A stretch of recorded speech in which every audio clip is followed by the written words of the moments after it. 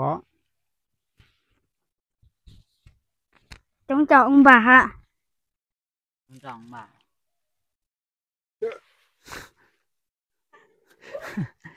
A Nông xin chào quý khán giả toàn thể cô bác, tiếp tục quay trở lại với video tiếp theo của A Nông. Hôm nay A Nông cho bó và cái quẩy nữa đi xem, lên trên này xem cái đàn dê của A Nông các bác ạ, cả nhà gia đình A Nông nữa đi lên xem đàn dê xem phát triển đến đâu rồi. Trước đây A Nông mua cách đây 8 tháng, tháng 8 năm 2022 thì đến giờ này là tháng 4 năm 2023 thì được gần 1 năm rồi, nên là A Nông đi lên đấy để xem nào là sinh đẻ được bao nhiêu con rồi bác ạ. Cũng trước đây là mua 6 con để lên xem nào sinh đẻ thêm được mấy con. Thì sau đây A Nông xin mời quý khán giả toàn thể của bác tiếp tục theo dõi video của A Nông. Đi đường này.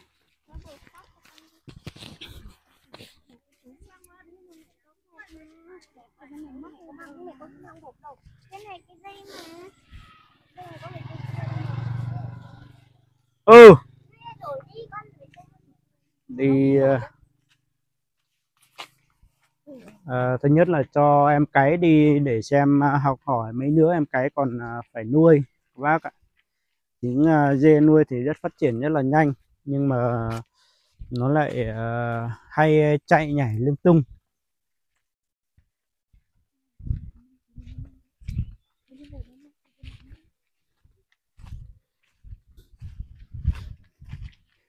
Nếu mà nuôi bò thì dễ chăn, nhưng mà nó lại phát triển chậm. Còn dê thì trong vòng, nếu mà mấy đứa cái mà được 4 con dê thì mua dê cái, 3 con dê cái, 1 con dê đực thì trong vòng vài tháng nó sẽ sinh đẻ các bác ạ.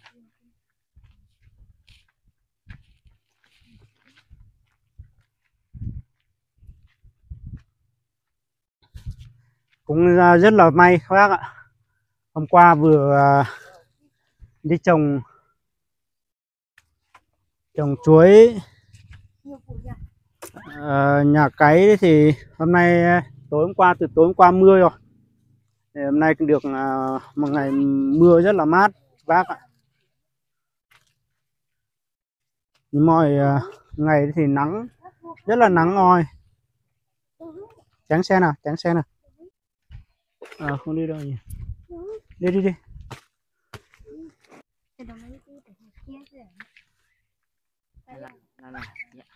Đi lên trên, cứ theo đường bê tông đấy đi. Chú bế còn nhìn nữa. Chú quẩy bế còn nhìn nữa. Đây có một đoạn đường bê tông nhỏ lên trên đỉnh đồi thì lại vượt đồi bên kia phải đi đường đất, có lẽ chắc rất là trơn các bác ạ. Bởi vì sáng nay vừa mưa to, mưa từ tối hôm qua rồi. Ở đây gió rất là mạnh.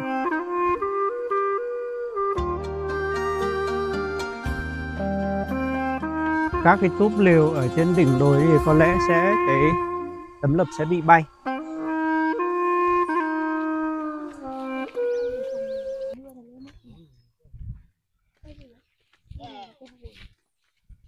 Đây ở quanh đây là dân ở đây người ta trồng cây hồi các bác ạ. Dân ở đây là người dân tộc Dao, nên là về cái mật độ dân trí đấy thì dân trí sẽ cao hơn của người Mông. Dân trí cao hơn người Mông, bởi vì là ở đây dân người ta hay áp dụng các cái kỹ thuật, các cái cây trồng vật nuôi, nên là dân trí ở đây này cao hơn. Đúng rồi, gió bẻ hết, gãy hết cả cây.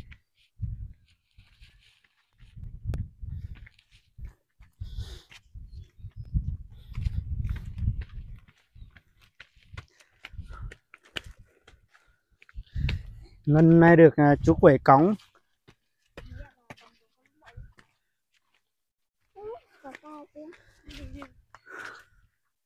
Mà được gì? Gò không đâu.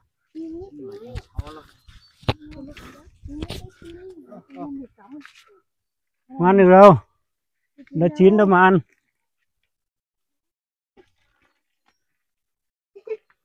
Được à?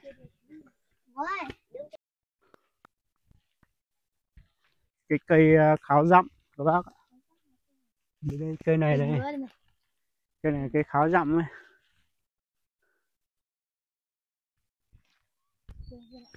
Hiện tại đang ở trên đỉnh núi rồi. Nên là từ tít dưới lên đỉnh núi tí lại đi tạt sang bên kia lại xuống núi. Xuống núi mới đến cái chỗ lều mà người ta nuôi dê cho mình các bác ạ.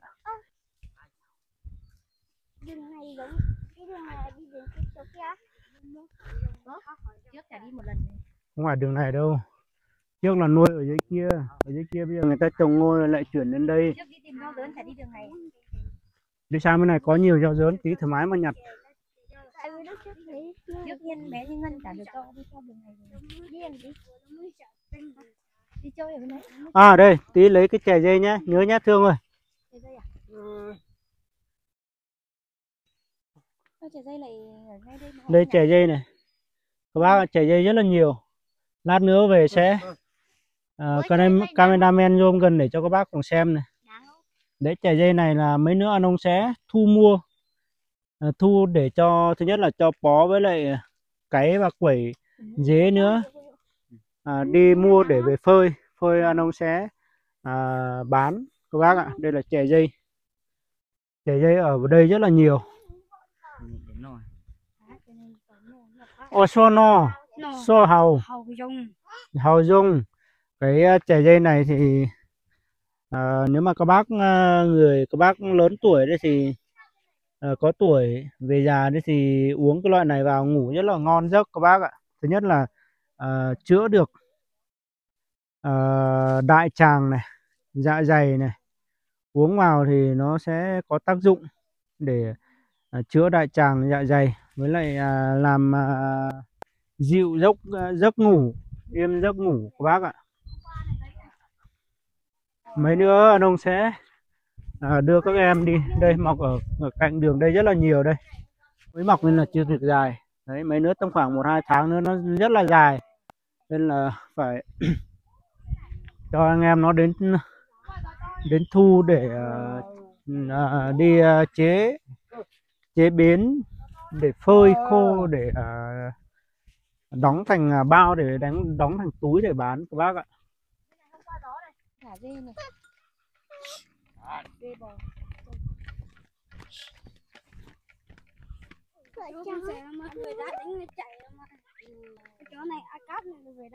Nhanh lên.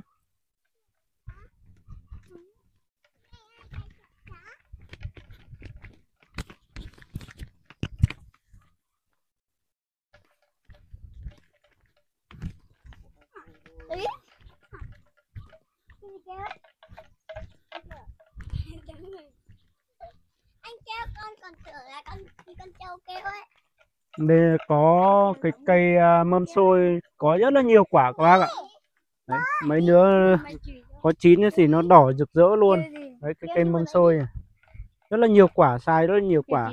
Năm nay các cái loại cây ăn quả sai rất là nhiều. Năm nhuận nhưng mà sai rất là nhiều quả các bác ạ.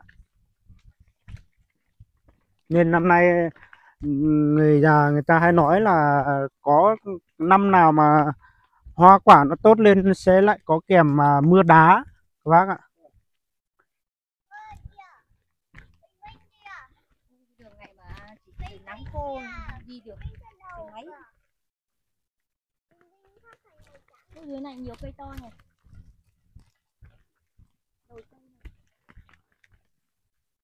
Nhanh đi quay.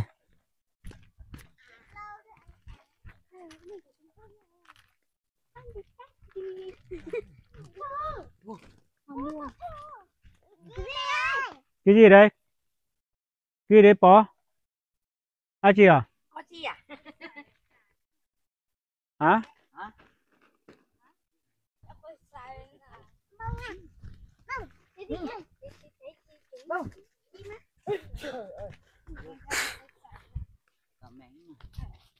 Bố anh là có chim. Ừ. Bố cáo bảo không dám ở trên lều.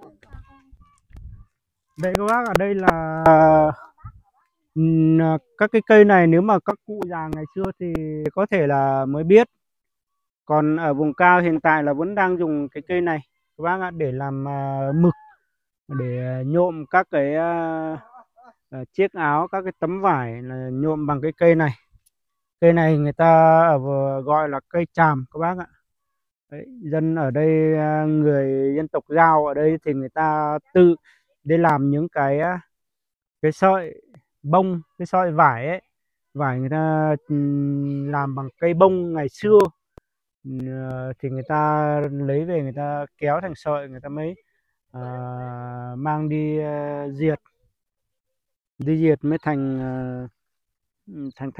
các cái tấm vải, thì mới mang cái cây này đi nhuộm, cây này đi nhuộm các bác ạ. Còn các cái cây bông ấy mình tự làm thì cái vải rất là chắc các bác ạ.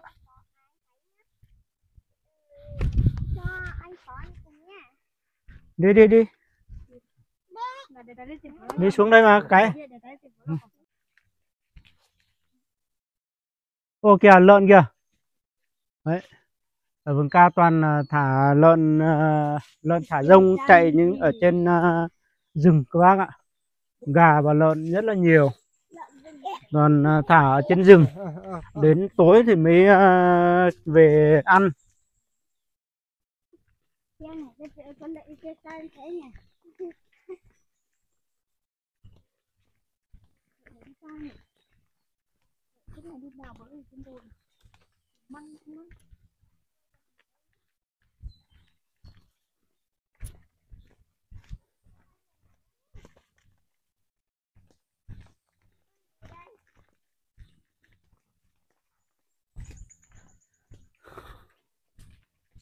Tốp.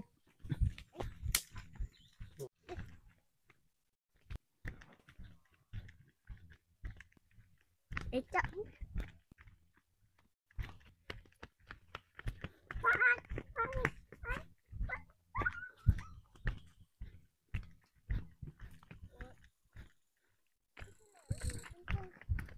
Bố sao cái lều này quen đấy?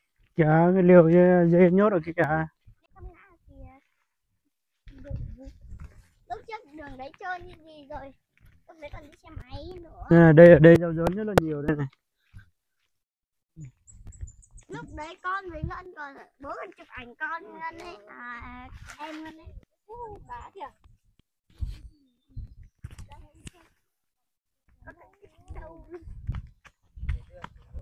Lúc trước đi cái đường này chỗ kia sang ngã nhiều với nhở.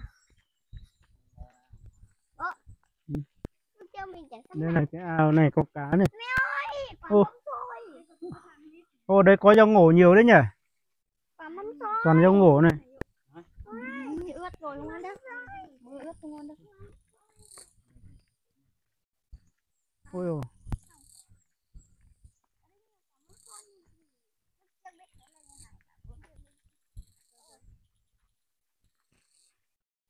Đây là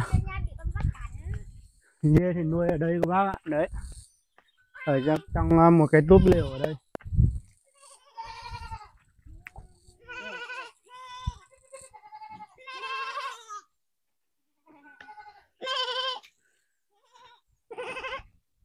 Đi thả ra xem nào, đi lấy muối về cho thả ra để ăn đi. Xong là tí lại đuổi vào.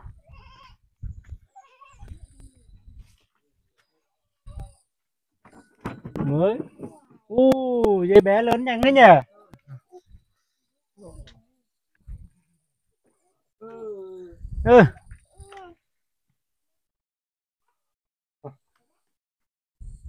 Cay một phải dân dày lạ. Dân dày phu nó dây dân dây phải.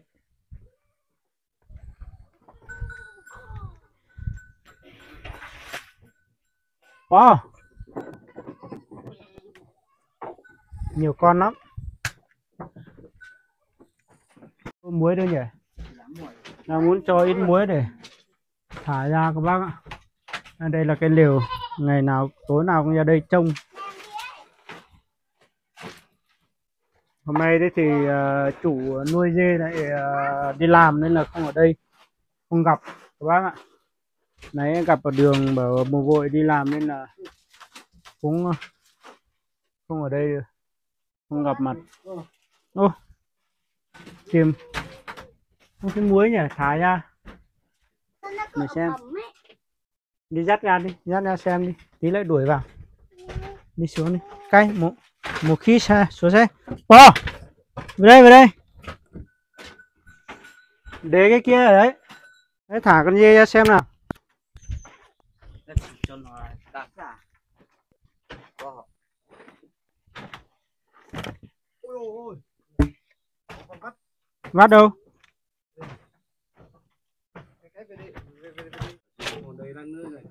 Đấy, dùng chiung. Anh cái bảo là chúng mua cho anh cái lấy đi bán nhà của cha mẹ anh kia. Ai cho? Không biết đâu. Bé này tên gì? Đây. Ô, toàn xích hết rồi. Chúng mua bao nhiêu? Ở đâu? Như chả cưới. Chầu tù. Cái kéo ra. Có một kia rớt tôi hao lọ, một chát tôi hao lọ.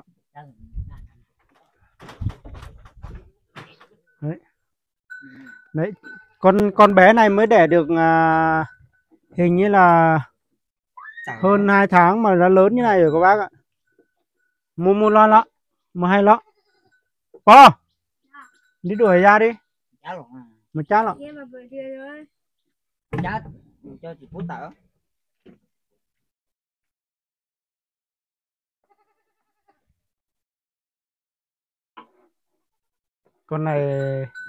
Con này lúc trước mua bé bé mà bây giờ đã lớn như này rồi.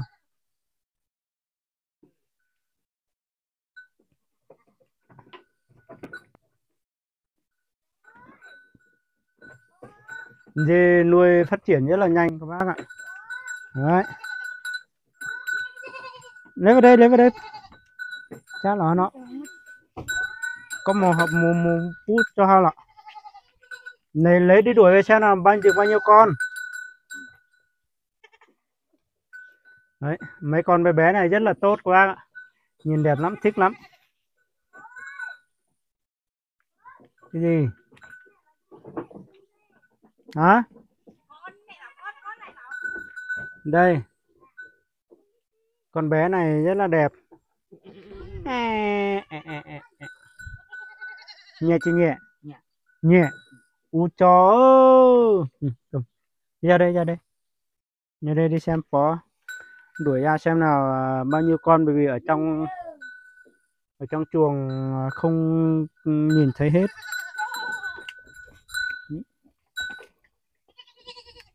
Đấy, toàn mấy con bé. Ở đây là trước đây A Nông mua có 6 con, cả một con đực, 5 con cái, một con đực. Chứ mua là một con, mua con này này, con này. Với lại 2 con ở nhà nữa, ở trong chuồng nữa. Đấy.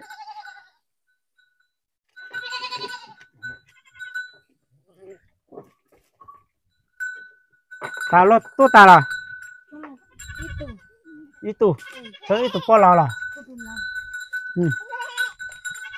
Đấy. Thường thì kia một chá lò. Chị có cha nè, để chị to nè. Tôi Một khi lọ. dạ hả? In gì mà cho cá khi. Một khi lọ in gì cho cá khi. Toàn con cái này, mấy nữa là thành một đàn rất là nhiều luôn. Quá ạ. Đi cười về đi. Không được. Sao không được? Đi ra kia đuổi về. Ở đấy con.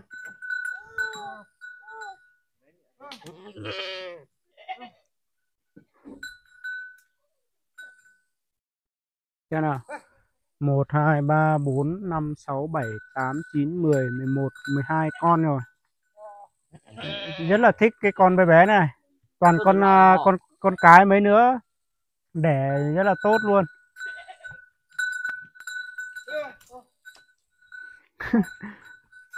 Đuổi về xong thương chụp ảnh nhá.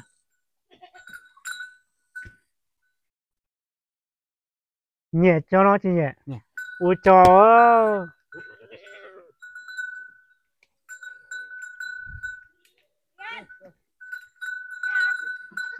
Cho một hai một chợ sẵn. Lẹ.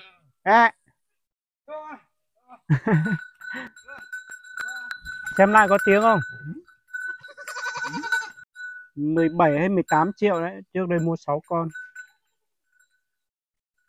À đâu? 20 mấy triệu, 21 triệu hay sao ấy. Không được à Pó?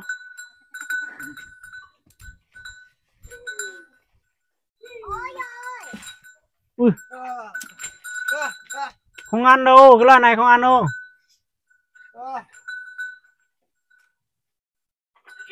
Đây là còn một con đực nữa.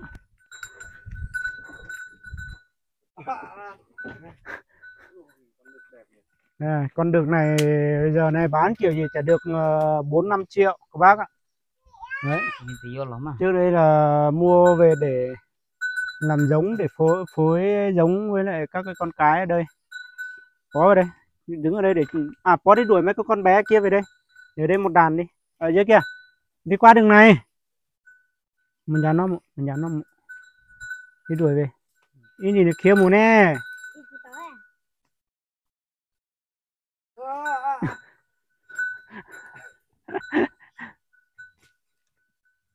Cha nó cái, tôi đi kia nè. Sai.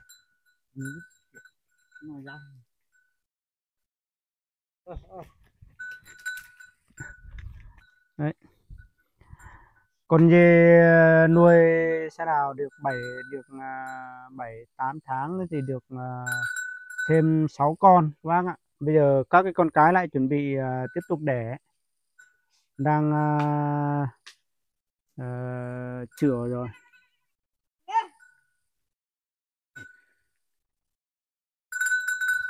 Đấy.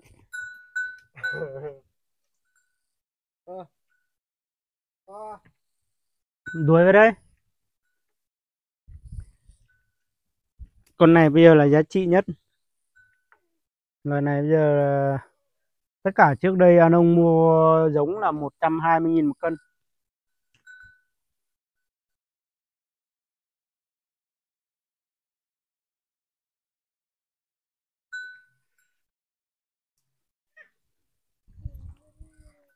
Đuổi lên đây đi. Có. Ui hút nhau à? Ui, đừng cho hút. Có nhìn thấy hết không? Đuổi mấy con kia vào đây. Nào từ từ để đếm xem nào. 1 2 3 4 5 6 7 8 9 10 11 12, đúng 12 con các bác ạ. 12 con từ giờ đến cuối năm sẽ lại nhân đôi hết. Tất cả các con dê này nó sẽ nhân đôi đến cuối năm các bác ạ, nhân đôi hết. Lên đây Pò. Đi đuổi về đây, đuổi về.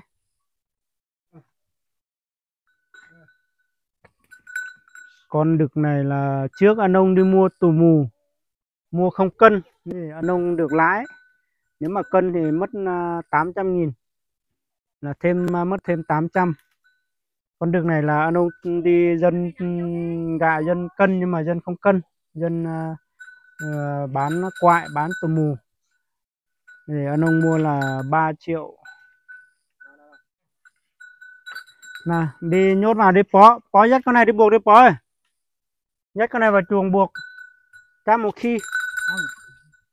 khi họng. Bây giờ là buộc tí nữa 4 giờ chiều thì mới ra thả các bác ạ. Chủ ra một khi một sát tỏ khi dung đó. Ở đây thì ngày nào cũng phải ra trông ra ngủ ở đây các bác ạ. Ngủ ở cái liều này. Nào đi.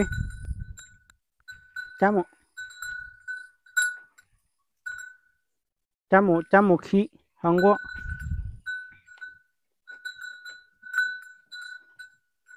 Ôi ôi, thích nhất mấy con bé này này. Ô, con bé kia đã động dục rồi à?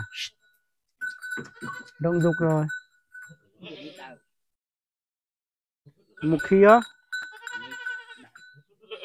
Người ta chỉ khi là sáng tôi gì thì mà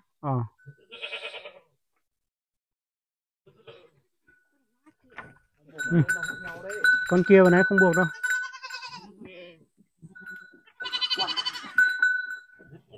Mấy cái con nó hay hút nhau là phải buộc vào. Bó.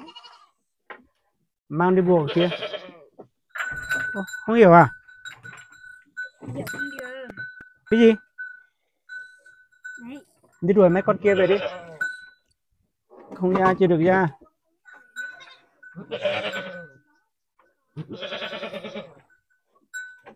Chưa được nha. Đi. Giờ này chưa được ăn đâu. Chiều tối mới được ăn.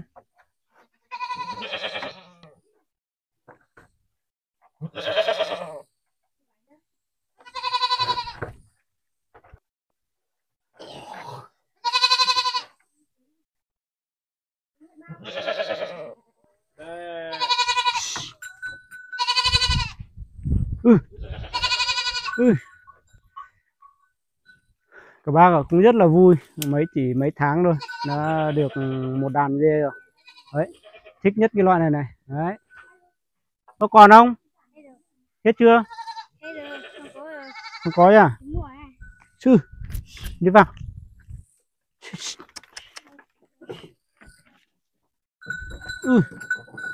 Đấy.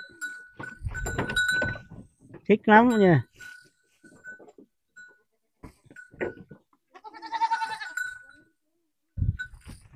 Giờ bắt đầu cái kia ấy, cái này hơi dài, này dài quá.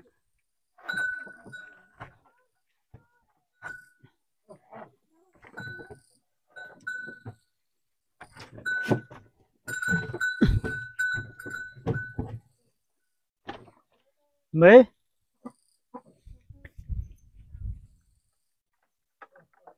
nếu mà cái mà nuôi 4 con thì cuối năm sẽ được 9-8 con. Từ giờ mà mua sớm. Vì dê là một năm là 2 lứa các bác ạ. Dê là sinh đẻ là 2 lứa trên một năm.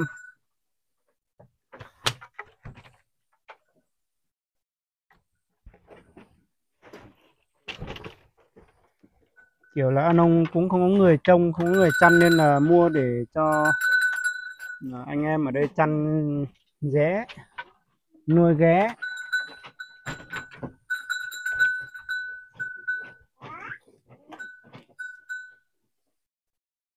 Nhẹ chị nhẹ hả cây? Nhẹ chị nhẹ.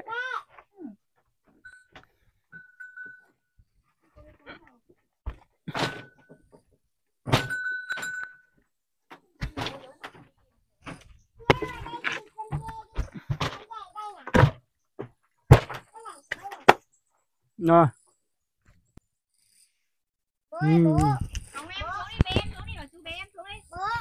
Thích dê không? Thích nuôi dê không? Nhẹ chứ nhẹ? Nhẹ. Các bác hôm nay thì thứ nhất là cho em cái lên đây để xem dê, để em gọi là tạo một cái không khí để cho em nó vui, để em nó lấy động lực để nuôi mấy đứa nuôi dê các bác ạ. Để em nói rất là thích. Hỏi bảo có thích dê không thì bảo giờ thích. Đấy thì thứ nhất là như vậy, thứ hai là đi chơi nữa, đi cho cả nhà lên chơi. Ở đây là một nơi rừng sâu, nuôi ở đây thì dê nuôi ở đây rất là tốt các bác ạ. Nếu mà chỗ nào mà không có rừng nuôi thì rất là khó nuôi. Như ở chỗ em cái kia thì hiện tại nếu mà có nuôi thì là phải đi chăn rất là xa, bởi vì xung quanh trước đây các bác nếu mà được theo dõi các cái thước phim trước thì trước đây A Nông đến chỗ khai thác ở chỗ hiện tại chỗ nhà em cái thì chưa có một ai đến đấy. Thì khi mà A Nông đến để làm cái nhà của em cái, mua đất ở đấy phát lên thì anh em xung quanh thì lại đua nhau kéo nhau đấy học tập A Nông để lại tiếp tục phát hết xung quanh. Bây giờ quang hết nên là cũng chăn nuôi hơi khó một chút. Thì tuy nhiên nếu mà được các cô các bác giúp thì rất là vui, là sẽ tiếp đón nhận và dần dần bảo em cái dần dần để em chăn nuôi ở đấy. Đi thứ nhất là làm chuồng trại, xong là chăn dắt cẩn thận, đi thả chăn dắt cẩn thận là sẽ A Nông, theo A Nông nghĩ là sẽ à, hiệu quả các bác ạ. Thì có lẽ cái thước phim của A Nông xin được khép lại ở đây. Nếu quý khán giả quý mến A Nông thì cho A Nông xin một like, chia sẻ, bấm đăng ký để ủng hộ A Nông. A Nông xin cảm ơn, xin chào và hẹn gặp lại mọi người các cái thước phim sau. Gà rừng gáy nha.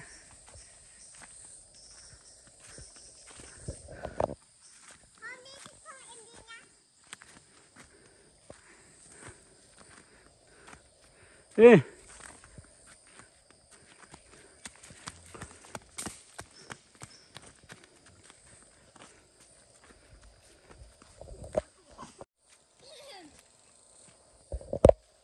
Nóng quá rồi, cởi áo được rồi con ạ.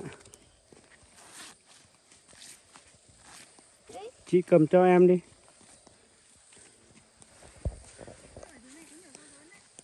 Đi.